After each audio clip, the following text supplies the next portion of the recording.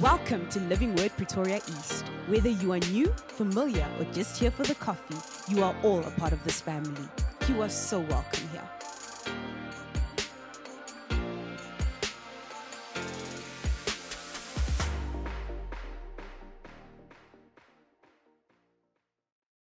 Due to COVID-19 regulations, we have a seat restriction of 50 people per in-person service.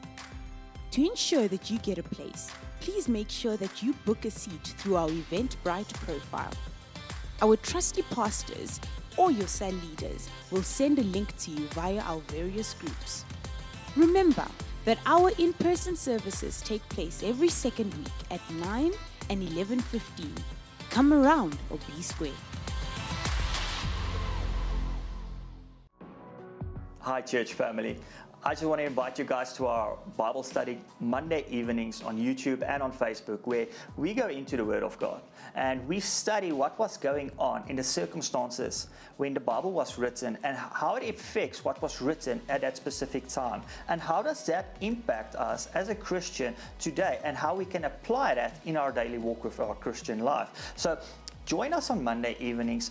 Our Bible study is one of the ways where we at Living Word Pretoria East want to equip you and form you to function in the calling that God has got for you. So Monday evenings, see you online. Be blessed.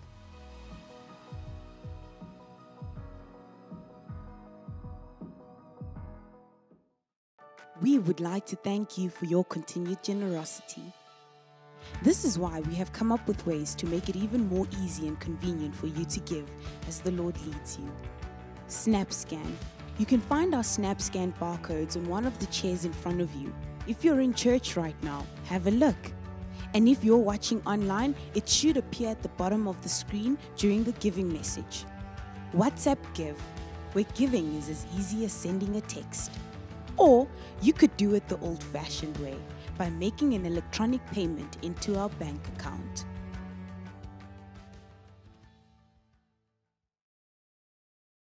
For more information, visit our social media pages at Living Word Pretoria East. Thank you for joining this service, and may this message really bless you. Living Word Pretoria East, you're formed to function.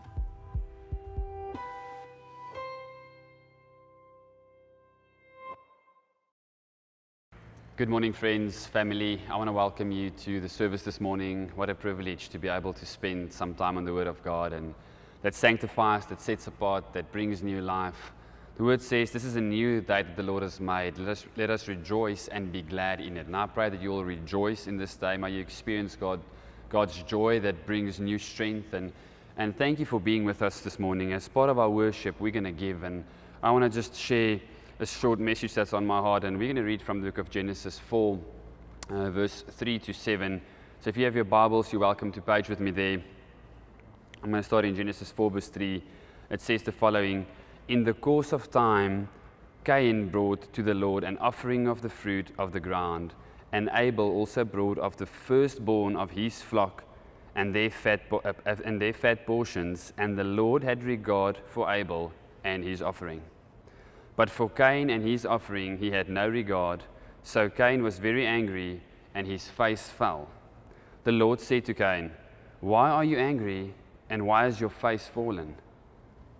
If you dwell, will you not be accepted? And if you do not dwell, sin is crouching at your door. Its desire is contrary to you, but you must rule over it. And I'll just touch on two things here. See, this was a very unique time in the Word of God. We see the two first sons entering the earth, and I really believe that resources, we had resources in abundance, scarcity, there was no scarcity, and even in this place of abundance, these two sons, Cain and Abel, they offer something to God, and it's very clear, the Bible says that, and Abel also brought of the firstborn of his flock, and the Lord had regard for Abel and his offering. And if we look at the original Hebrew of this text, it actually means sha'ah, which means he viewed it as something pleasant. He gazed upon it. And it stirred my heart, and I said, Lord, but is it possible for us to give you something that you gaze upon, that you really view as something special? And why is this so different? And the Lord just took me to Hebrews 11, verse 4 in the New Testament. You can page there. It says, by faith, Abel offered to God a more acceptable sacrifice than Cain, through which he was commended as righteous, God commending him by accepting his gift. And through his faith, though he died, it still speaks. And I've just realized somehow that the word says, even though it is received by mortal men, we give unto him who remains forever. And my heart this morning for you is that you will get to a place of revelation when you give, we give out of faith, but we give because of our love for God and our love of God, but also our love for God's kingdom. My heart is that your love for God will give birth to your place of giving, that your love for His kingdom, for His word, for His ministry will be the place that gives birth to your giving and to your sowing, but also that your giving will be from a place of faith, because the word says it's by faith that He gave a more acceptable gift, by faith. And the word says faith comes by hearing, and hearing by the word of God. And I pray that you will really open your heart to receive this message this morning, that you will spend time in the word of God to understand what it means to give by faith and to give by love, and the expectation that goes with it. And I pray that even in the season when you give, the gifts that you give will be acceptable unto our Father. I want to just leave you with a quote this morning. Someone wrote the following. It says, if you want to be discouraged and disappointed, place your confidence in yourself and your expectations in other people rather than God. And my prayer this morning is that we will not place confidence in ourselves, that we will not place our expectations in people, but we will trust in Him. The word says that He is Jehovah Jireh. He is the one that provides. I pray that you will really take this message and make it your own and place what you have in God and in His word, because He is faithful. Amen. We're just going to pray together this morning, and if you've got seed ready, I want you just to hold your seed in your hand. If you're going to, before you dial in whatever platform you use, but I want you just for a second to just become aware of the fact that you're going to give and how holy this moment is unto God, and why we can give something that is acceptable unto Him. Father, I want to thank You for this beautiful day. I want to thank You, Holy Spirit, for Your presence and for the ability that we have just to spend some time with You this morning. Lord, I want to pray for every person that's listening to this message that is about to give. And I pray, Lord, that You will bless that seed. I thank You, Lord, that the fruit is, the ground is ready to receive the seed. And I thank You, Lord, for a harvest that is about to multiply for Your glory. I thank You, Lord, that Your word says that by faith we can give a more acceptable give unto You. And I pray, Holy Spirit, You will come and stir our hearts that we can give in faith, given the expectation, Lord, give because of our love for You, our love for Your kingdom. I thank You, Holy Spirit, that You will guide us in this moment, that You will guide us in this season. Father, we don't want to place our expectations and our confidence in ourselves and in people and in structures, but we want to place it in You, in Your word. Father, I pray that You will guide us this morning. We just want to declare that we give because we love You, we honor You. Father, we know that You are Jehovah Jireh, You are the provider, and I thank You that You will provide for every need in every season in this time. In Jesus' name. Holy Spirit, I pray that You will open our hearts this morning to receive the word. Thank You, Lord, that You love us, and thank You that we can declare this morning that we love You. We love You. We want to glorify Your holy name. In Jesus' name, amen and amen. Good morning, family. Wonderful to gather together again for the Word of God. And if you tune in via Facebook Live or YouTube Live, I just want to bless you. I want to welcome you to the service. If you're new for the first time today, may you enjoy it with us, and may the Word bless you. And I believe that the word for today is really a relevant word for this season and for this time. So let's just pray. Father, thank You for this word. Thank You that it will bless hearts, that it will bring revelation, that it will bring breakthrough, and that it will do a mighty work in our lives. In Jesus' name, amen. Amen. So my title for this morning is When You Can't See God Working. When you can't see God working. I mean, we all need miracles in our lives. We need breakthroughs. We're trusting God. We're having our faith out there. And we really need God to perform, to come through for us, to do something. But it's as if you just cannot see God working. It doesn't seem that He's anywhere. And you maybe have all these questions that, why cannot I see God working? And we're going to look at the life of people who had the same scenario, and they were forced to seeing the invisible God. They didn't look at circumstances, they had to look at what they cannot see, seeing the invisible. So what do we do when you can't see God working in your life? So let's look together.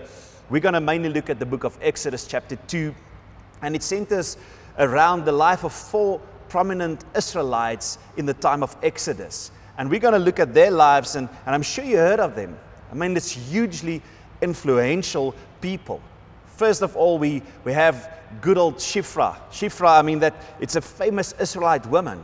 Okay, maybe you haven't heard of her. Maybe you haven't heard that name, but maybe what about her famous sidekick, Pua? Have you heard about her? Not? Okay, maybe how about the faith of Jochebed? Still doesn't ring a bell? No light? Let's see. Maybe the last guy you know. How about Moses? I'm sure you know Moses. All right, we all know Moses.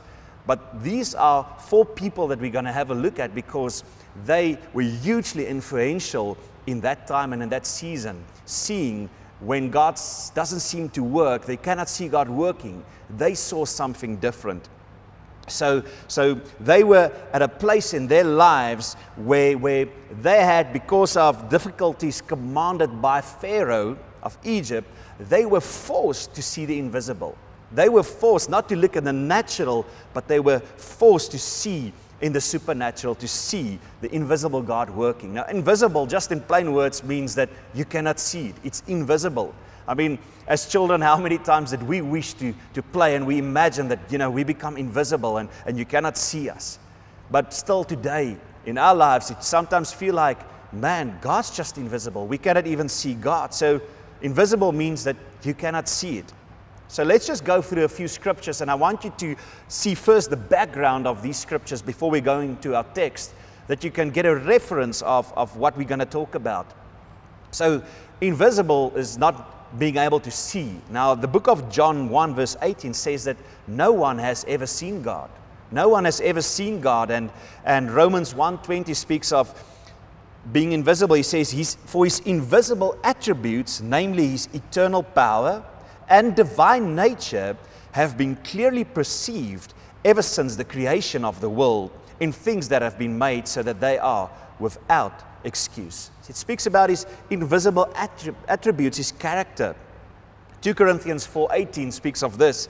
We fix our eyes not on what is seen, but on what is unseen. Not what you can see, but what is unseen. And I mean, it's very interesting that the Bible comes and it says that you need to fix your eyes. That what you see with, eyes see. I mean, I see with my eyes. And he says that you need to fix that what you see with on that what is not seen. I mean, come on, fix your eyes not on what is seen, but what is unseen. How weird can we get?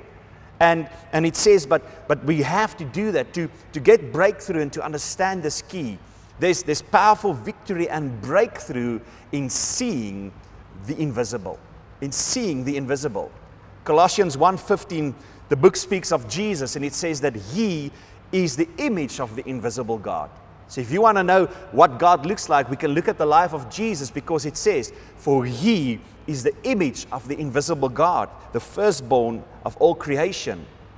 And then Hebrews 11:27 speaks of this. It says, by faith Moses left Egypt, not fearing the king's anger.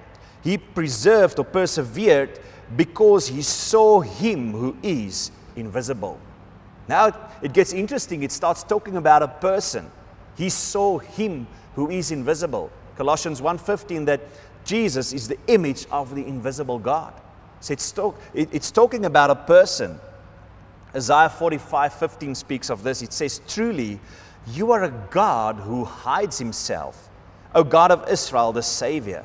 So it speaks of a Savior, and it says, you are a God who hides yourself. You cannot see Him. It's invisible. Romans 8:24 and 25 says, for in this hope we were saved. Now, hope that is seen is not hope. For who hopes for what he sees? But if we hope for what we do not see, we wait for it with patience. Amen. You don't hope for what you can see. You wait for it with patience. 2 Corinthians 5:7 says this, that we walk by faith and not by sight. So we walk by faith, not what we can see, not what we can see in the natural. It's seeing the invisible. It's seeing the unseen. What do you do when it seems like God is doing nothing? You need to get it to a place in your life where you can be able to see the invisible, see the unseen. That's what faith is. It says we walk by faith, not by sight, what we see. And Hebrews 11:1 says that faith is the assurance of things hoped for, the convictions of things not seen. Not seen. It's not what I see. It's to see the unseen. And he continues in Hebrews 11, verse 24 to 27. It says that by faith, we're going to look at his life now. By faith, Moses, when he was grown up, refused to be called the son of Pharaoh's daughter, choosing rather to be mistreated with the people of God than to enjoy the fleeting pleasures of sin. He considered the reproach of Christ greater wealth than the treasures of Egypt, for he was looking to the reward. Remember that. By faith, he left Egypt, not being afraid of the anger of the king, for he endured as seeing him who is invisible. He saw him who is invisible. He had an encounter with God. He saw him who was invisible. And as humans, as believers, we are forced to a constant need to see and trust in the invisible. We need to trust and see that which is unseen. And this applies from the day you were saved until the day you finish the race. You're going to have to trust that what is invisible, that what is unseen. So, reading the scriptures above us and the scriptures of the Exodus passage that we're going to read now, I want you to put yourself into their situation. Just imagine noting how things would have been for them that when you look at the natural. I mean, looking at the natural in circumstances, and we're going to look at the stories of what they went through. I want you to put yourself in their shoes. What was the natural situation looking like? And then they were forced, they had to have faith in seeing the unseen. So put yourselves in their shoes this morning and their natural circumstances, and then also in their shoes where they had to put their faith in seeing the unseen. All right, so let's look at our first, the case of God-fearing midwives, Shiphrah and Puah. In Exodus 1, verse 15, it says, the king of Egypt said to the Hebrew midwives, whose names were Shiphrah and Puah, when you help the Hebrew women in childbirth and observe them in the delivery stool, if it's a boy, kill him. But if it's a girl, let her live. The midwives, however, feared God and did not want to do what the king of Egypt had told them to do, and they let the boys live. So one of the first things that you need to realize, or that needs to be stressed, is the need for a healthy fear of the Lord, a fear of God, that we need the fear of the Lord in our lives. And it's essential for us to live as Christians in a world that is ignorant and opposed to the true God. This was the same scenario that the Israelites had in the land of Egypt, that they were in a country that were opposed and ignorant of the true God. I mean, and it was essential for them to trust God. We have this classic scenario, this scene where the king of Egypt was worshipped by the Egyptians as a god. They worshipped him as he is God. And it tells the story of the two Israelite midwives. They were instructed by the king, by Pharaoh, to do the unthinkable. They were instructed by him that when the ladies of the Jewish nation, when they give birth and it's a boy, they were commanded by the king to kill these baby boys. They had to kill them. And we read that Shiphrah and Puah, they feared God and they did not do what the king of Egypt told them to do. They did not do what he commanded them to do.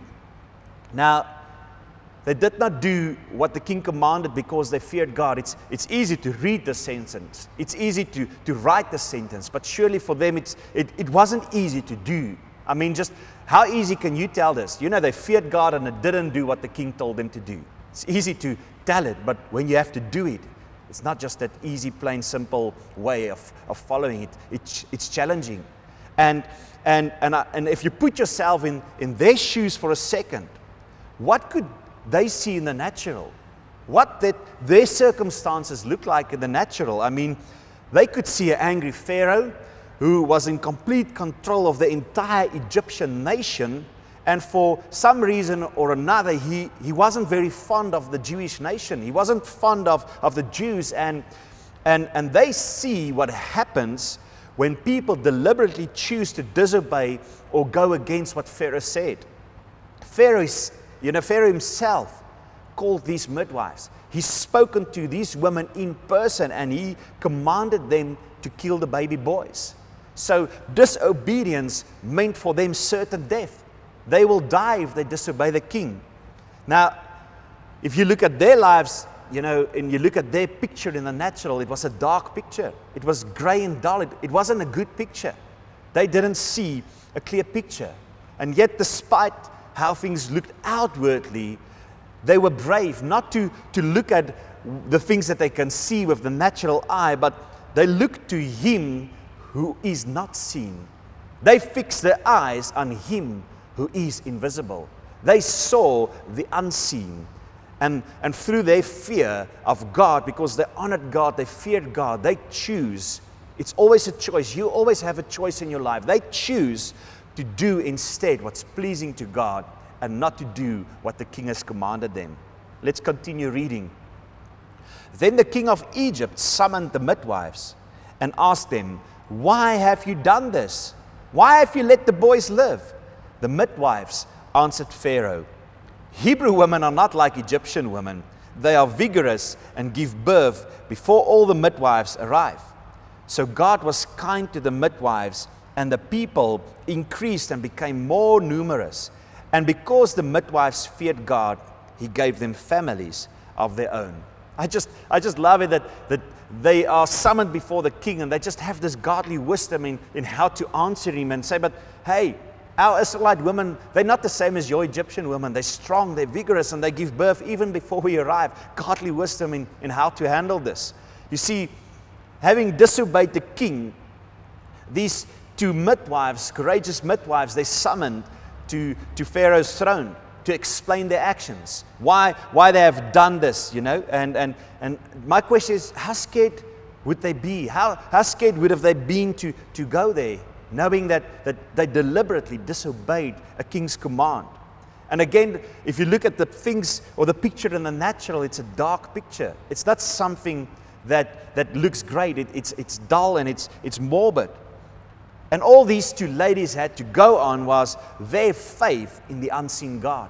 That's all they had. They put their faith and their trust in that which were unseen, in a God who is invisible. And the question is this: would fearing God, would putting His will to trust Him, will it pay off? Will it pay off in the end to put His will first and to be God-fearing? Will it pay off? And evidently, if we look at it, it says yes. It did for sure. We read that it says that God was kind to the midwives. Because the midwives feared God, He gave them families of their own. 1 Samuel 2:30 says this, that God honors those who honor Him. God honors those who honor Him. And it's like a fountain of life that's available to those that fear God. So these two midwives feared God, choose to put their trust in that which is unseen, to the God who is invisible, and God came through for them. The next character we're looking at is Jochebed. Jochebed saw also the invisible. The transition after the midwives, that didn't work. Pharaoh had another evil plan. Exodus 1:22 into Exodus 2 up into verse 4. It says, "Then Pharaoh gave this order to all his people: Every boy that is born must be thrown into the Nile, but let every girl live. Now a man of the house of Levi married a Levite woman, and she became pregnant and gave birth to a son.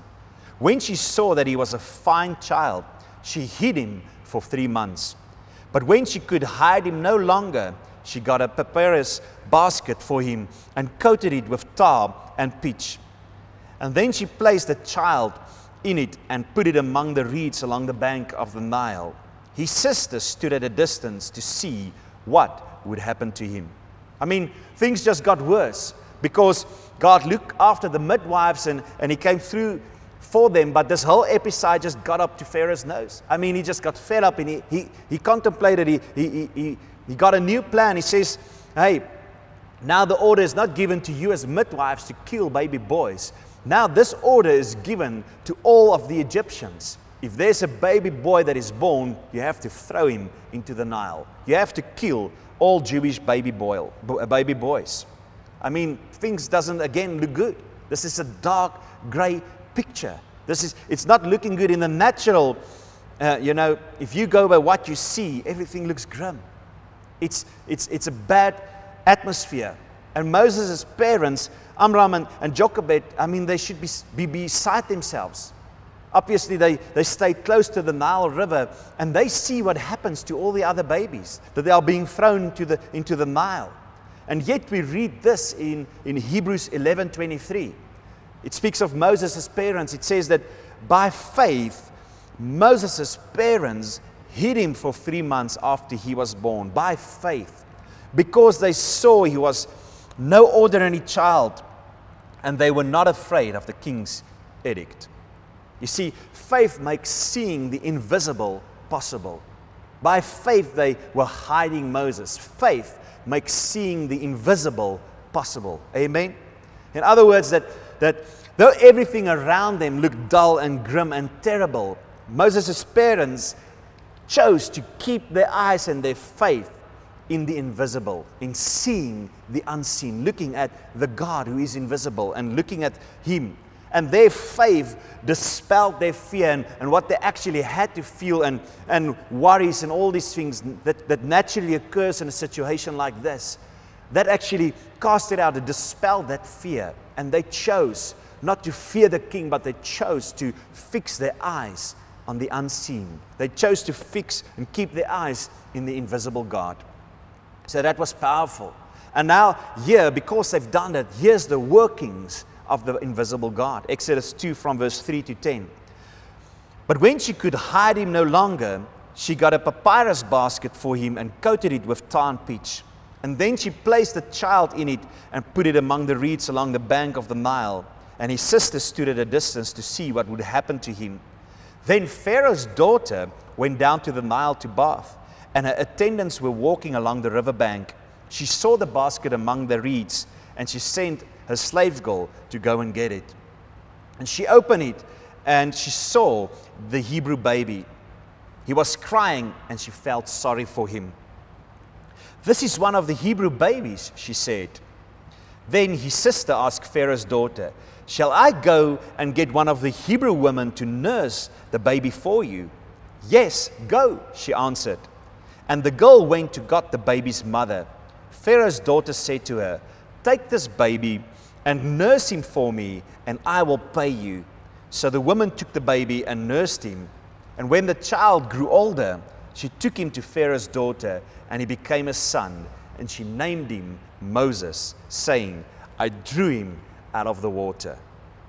So, let me just ask you this question. Having read these verses now with me, where is God mentioned in all of this? Where is God mentioned in all of this? Never. Not even once. Nowhere is He mentioned, yet He's found everywhere. And that's what I want you to look at your life. Maybe He's not mentioned anywhere here, but He's found everywhere. But before we look at that, let's just look at what it would have been like for Moses' parents, what they felt like. I mean, you see, they chose to hide Moses, to hide him for as long as possible. But you see, this boy is growing and is getting strong lungs and you know, he's going to cry and it's not for long. It's just a matter of time before he's going to be discovered. So they make a decision to put him into a basket and to push him out into the Nile. And I want you to see, just can you imagine how Jochebed, Moses' mother, how she would have felt? Just imagine if there's an edict from the king that baby boys needs to be thrown into the Nile to be killed. And now you need to push your baby boy. That's the only chance of survival, to push him out on the Nile in a basket. And just imagine how she felt. There's no sign of God, not a peep of Him. I mean, she doesn't see Him. Yet she needs to die to her own ability, where she's able to care and protect for Moses. And the only faith that she's got is the faith that she has in the invisible God. That she needs to put her faith, and this faith to put Moses in a basket, dying to her old self and what she's capable of doing. While she pushes Moses out, she says, like, God, I'm just trusting you. I'm letting go of my own ability now to protect Moses, and I place him into your hands. Please, now you take the consequences. She didn't have any control anymore. Her picture looked gray and dim. She was at the end of her possibilities, and she says, God, I place him into your hands now. That's what I need to do, because I cannot control anything. And she put her faith in the unseen. She put her faith in an invisible God. And the question is maybe this, so where was God? Where is God? Will He come through for her? Will He come through? And this is the question that I want to stand still for a moment for you today.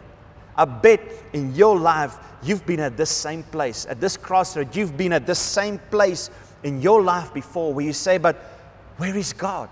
Where is God? That I do not see Him in my life. I do not see Him in my circumstances. Would He come through for me? I find myself that I have to place, also not like Moses, I have to place myself, I have to place my job, my circumstances, my family, my marriage, my children, my future, whatever. I have to place that into your hands. And will He come through for you? I know that you have been, or maybe you're at that place in this moment, to say, but I'm here and I've got no other choice, because my picture is dim and it's gray and it's dark and it's dull. I don't see in the natural a clear picture. I don't see any possibilities. And the only thing that I can do is to put my faith in the invisible God, to put my faith to see the unseen, to see that which is not seen. And here's the great news that I want to share you. I want to encourage you this day, is that though we do not see Him, and though sometimes we don't hear Him, He's always working. Amen? Though you don't see Him, and though you don't hear Him, He's always working. When you can't see God working, He is still working. That's the words of Jesus. John 5:17, Jesus says, but Jesus answered him, my Father is working until now, and I am working. Jesus gives this promise. He says that God is working. He is working. The Father is working. And although you don't see God working, God is working. Maybe you don't see it because you don't see the unseen. You're looking with the natural eyes. You're looking for that what is in plain sight. But God says we don't walk by sight. We walk by faith. Amen? And faith makes seeing the impossible possible. It makes seeing the invisible possible. Amen? And that's what God wants. It's faith that is pleasing unto Him. And maybe it's a time where you need to look and see how your faith becomes pleasing to Him by seeing the unseen, by seeing the invisible. Look at how it worked out here. I mean, was it simply coincidence that Pharaoh's daughter came down to the Nile on that very day that Moses was placed in a basket? No. Do you think it's coincidence that Pharaoh's daughter came down to the exact place than where Moses was placed? No, I don't think so. I know it was God. God orchestrates these things. God is in control. The Word says that God's not found asleep. He's not asleep. He's watching. He's ready to watch over His Word and ready to perform it.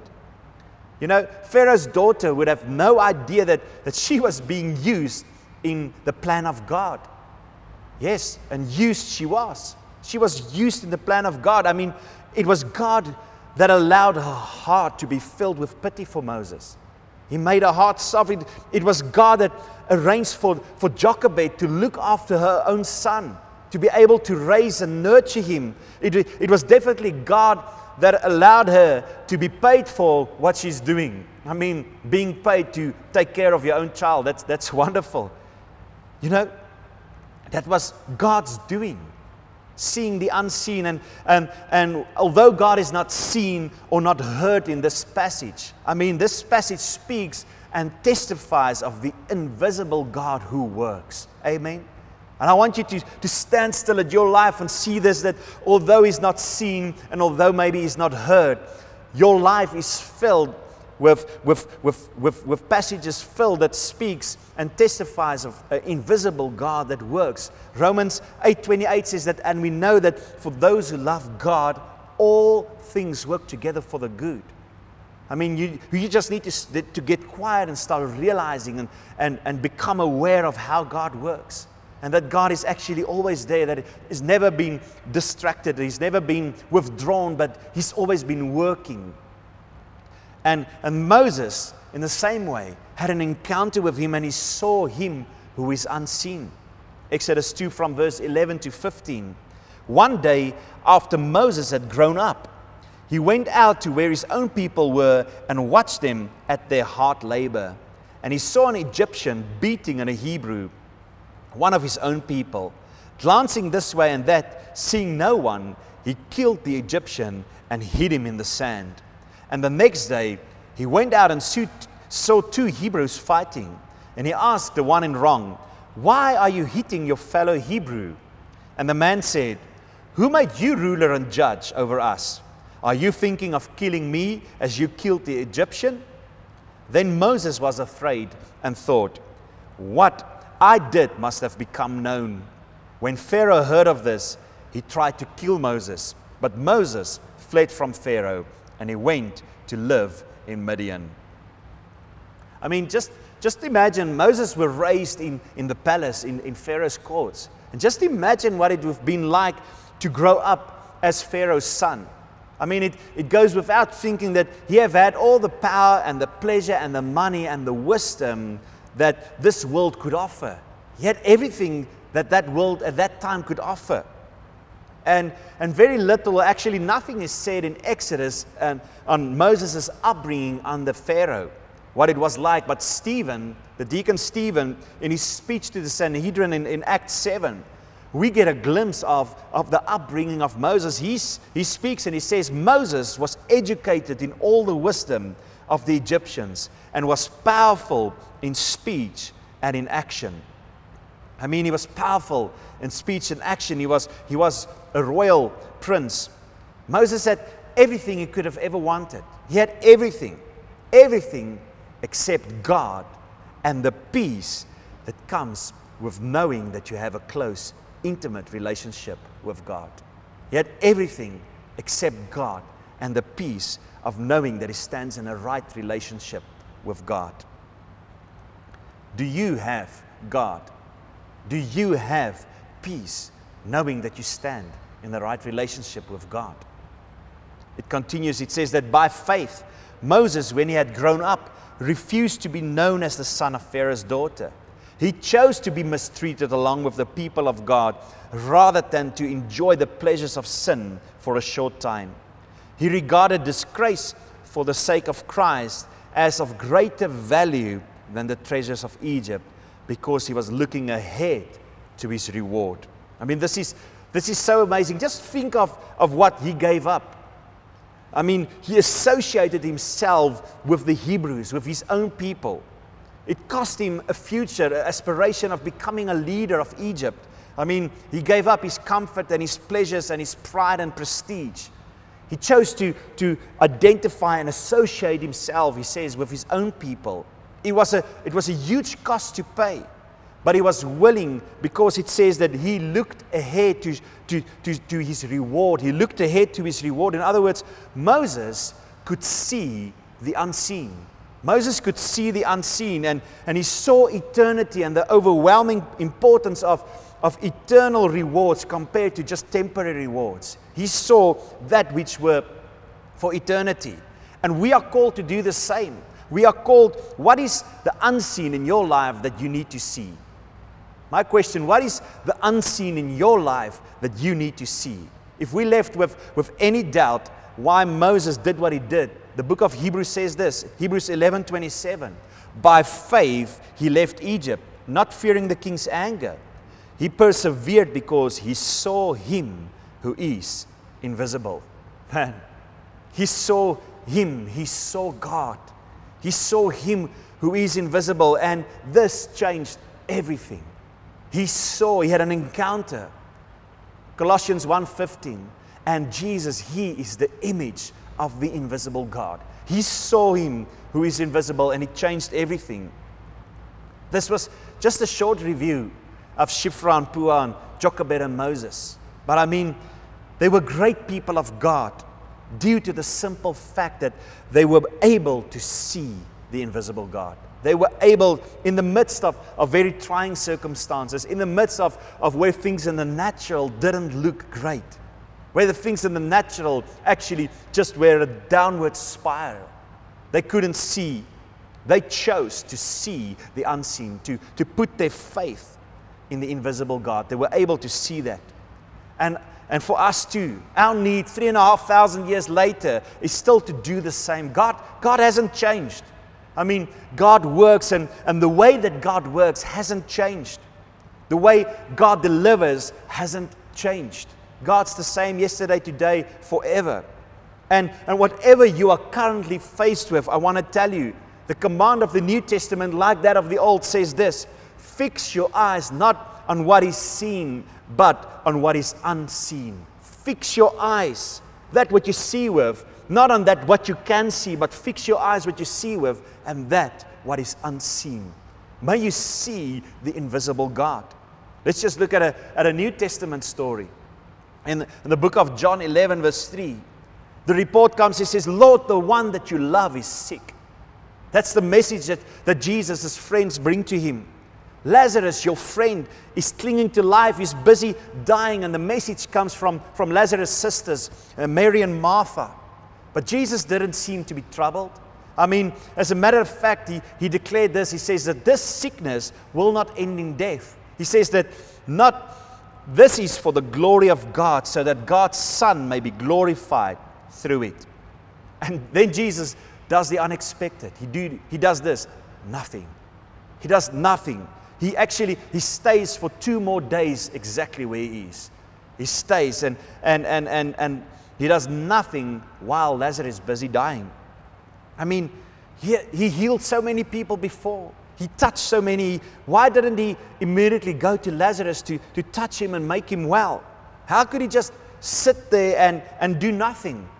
I mean, don't you hate it when God doesn't do what you think He should? I'm sure that most of us at one time or another in our lives, we had a situation where we thought, how could God have allowed this? How could God allow this to happen? How could God just stand by and watch? This is exactly how Martha and Mary felt, what they were thinking. They were thinking this when Jesus finally arrived 4 days after Lazarus' death. They thought, man, you know, both his sisters questioned Jesus and says that, Lord, if you had been here, my brother would have lived. He wouldn't die, he would have lived. You know, in their hearts, they were full of disappointment with God. Jesus had healed so many others. Why not His own friend? Why not healing him?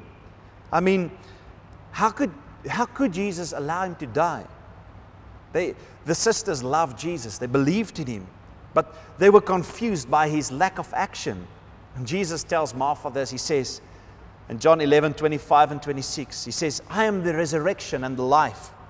He who believes in Me will live even though he dies.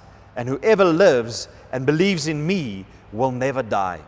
I mean, this quote of Jesus is some of the cornerstone foundations of our theology and our doctrine. But good doctrine and theology helped nothing in their disappointing confusion to fade away by this grief that they had. Nothing. And then Jesus, the resurrection and the life, He stepped up to the tomb and He called Lazarus forth from the realm of the dead. And when Jesus did that with the statement that says, I am the resurrection and the life, along with the power to raise Lazarus from the dead, I mean, everything that the Bible has to say about heaven and hell and eternal life and the promises of eternal life is wrapped up in the person of Jesus Christ. If you can see that, He holds eternity in His hands. When He says that I am the resurrection and the life, everything containing that, He holds in His hands. And today He tells you as well, hey, I am the resurrection and the life. If you hold on to Me, you will have life. He's the only one that should be trusted with your eternity. And raising Lazarus out of the dead teaches us something else, that when God seems to be doing nothing, He may be doing much more than you can ever imagine. When God seems to be nowhere to be found, that He's not working, that He's doing nothing, it seems, or He may be doing so much more than what you can ever imagine. You know, Jesus declared that Lazarus' sickness was for the glory of God. And Jesus knew that He will be totally glorified by this situation at hand. And when Lazarus died, Jesus was just getting started. He used Lazarus' situation to bring utmost glory to the Father. He didn't do what we're expecting of Him to go and heal Lazarus. No, He did something better. I know that there will be times in future where God doesn't do what I expect. I know that we're all going to be in that scenario, in that place where God doesn't do what we expect that He should do or what we think that He should do. But I know in every situation that He can and will bring greater glory to Himself. Amen. And if He doesn't do what I think that He should do, you know, it's very probable that God is actually doing something much better. He's got something much greater in mind than what we want Him to do right now. I've got a question that, are you dealing with disappointment right now? Are you dealing with things that God acted in a way that would not have expected, that you didn't expect, that you felt, but why didn't God come through? Why didn't God come and just meet my needs? Why didn't He do this? Are you dealing with that disappointment? Again, I want to say Jesus is the resurrection and the life. Amen. He's the resurrection, and He can breathe life into any situation that you're dealing with. The wonderful reality is this, that God is usually doing 1,000 things when it looks like He's up to nothing. He's usually doing 1,000 things when it doesn't seem that He's working. I mean, just think about Joseph when he sat in prison, and it appeared that God wasn't working. God was doing 1,000 things behind the scenes. I mean, he felt forgotten and abandoned and discarded, and maybe he felt useless. But God was actually, in the meanwhile, He was doing 1,000 things. God was preparing the hearts of His brothers for reconciliation. God was busy preparing Pharaoh to receive Joseph as of God. God was preparing the nation of Egypt to be able to trust and depend on Joseph and to be a wise steward of the food. God was working behind the scenes. Let's just look at John Bynon. You know, he sat in prison. And he felt that God wasn't doing anything. But whilst he was sitting in prison, and he felt like my ministry is being hamstringed and hampered, and I'm a preacher of the gospel, but I'm not able to preach the gospel. Meanwhile, God was doing 1,000 things behind the scene when he sat in his prison cell. God was preparing Bynon to write a book that will be read by millions of Christians and revolutionize their love for God. That prison cell was the womb, was the birthplace for the book, The Pilgrim's Progress. That was a place. And just because you cannot see God working doesn't mean God is not working. God is doing 1,000 things when it seems like He's doing nothing. And I know it's a relevant word for this time and for this season. And this is my prayer, that look at your life circumstances, look at your life, your workplace or your family or your relationships or whatever you're trusting God for. In this time and in this season, may you see the invisible God. May you be able to see the unseen. May you live a life that look forward to the greater reward. Amen. May you have faith and trust God to do the unseen, while everything that you see or see seems dark and gray. Don't look, I want to challenge you, again, get to this place that don't look at the natural. Don't look at what you see right in front of you. Look, see, may you see the invisible God. May you see the unseen. God is the invisible, unseen God. And just because we cannot see Him does not mean He's not working. Amen. May your faith be pleasing to the Lord. May you persevere, and like Moses, may you soar Him who is invisible. May you have an encounter with Jesus, who's the image of the invisible God. I really pray that God will shift and change your eyes to shift from the natural to see what's in the natural, into having faith in the unseen God, in that which is not being able to see, and knowing that if it doesn't seem like God is working, if it seems like God is far off, know that God is working behind the scenes, that everything works together for the good for those who love the Lord. God will come through for you. I know, because God loves you, God's got a plan, a destiny, a future for you. And therefore, He will not leave nor forsake you. Keep on. Don't see the natural. See the impossible. See the invisible. See the unseen. Amen. Let's just pray together. Father, thank you, Lord, for this word. And I know that this word is relevant. This word is so relevant in this time and season when we look at circumstances and the workplace and what's going on in the country and what's going on in the world, in nations, Father, that we could feel uncertain, we can feel threatened, we can feel that there's no hope, there's no future, that it's a dark and grim and dull picture. But Father, we know you've called us not to walk by what we see, but to walk with faith. And we see that faith is seeing the unseen. Faith is what's making that what we could not see possible. So Father, stir up a new level of faith in us. Father, I pray that we will fix our eyes on Jesus, the image of the invisible God, and that we will be able to see into this supernatural, to see the invisible, to see the unseen. I bless you. Father, I bless each and every one that listens this word to have their eyes open, to have not just God, but to have the peace that goes with having the right relationship with God, to have a peace that goes and surpasses all understanding, that guards our heart and our minds in Christ Jesus. Father, that we will see a better hope and a better future.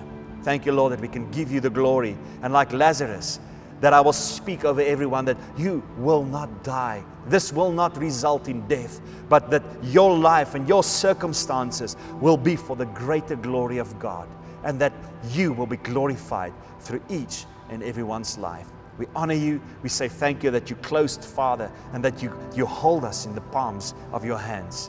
And Father, that we will just in this week experience now, today, and in this week, how close you are and how you work, even when we seem like you're not working. If it seems like you're far off, help us to see the unseen.